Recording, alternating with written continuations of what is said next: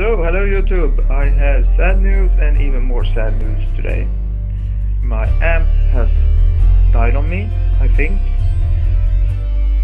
The power box or whatever this is called, I think it's a transformer. That blew me, I think. I got a video clip on that yesterday, but it's sort of dead.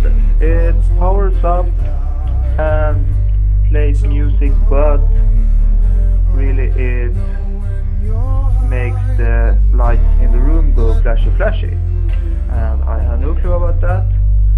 So give me a holler if this is repairable. This thing, I doubt you will be able to see something, but it's down here, right at the side of the power block or whatever that's called.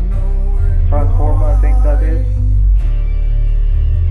The S-video input on this is not working either, and the memory on this receiver is not working because it forgets the memory if it has been turned off. Like 10 minutes it forgets the memory. So I don't know. Give me a holder on better amplifiers also. I need to power 4 of these JBL speakers, LX60s. They are each on 150 watts, so I want 200 watts going out to them. And I got a Fender speaker at the moment. So yeah,